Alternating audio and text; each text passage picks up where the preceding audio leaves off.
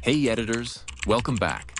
Let's see how to make this typewriter effect in Premiere Pro. First, create your text. Click the Type tool and click on your preview screen. Now type your text and go over to Essential Graphics. Here you can increase the size of your text and center it by using the Align buttons. Now go over to Effects and type in Crop and add it to your text layer. Under Effect Controls, click the Toggle Animation button next to Right and change the value to 100, which will create our starting keyframe. Now move ahead a few seconds and change the value back to 0. If you change the distance of the keyframes, it will change the speed of the animation. You could also add a sound effect here to increase the effect.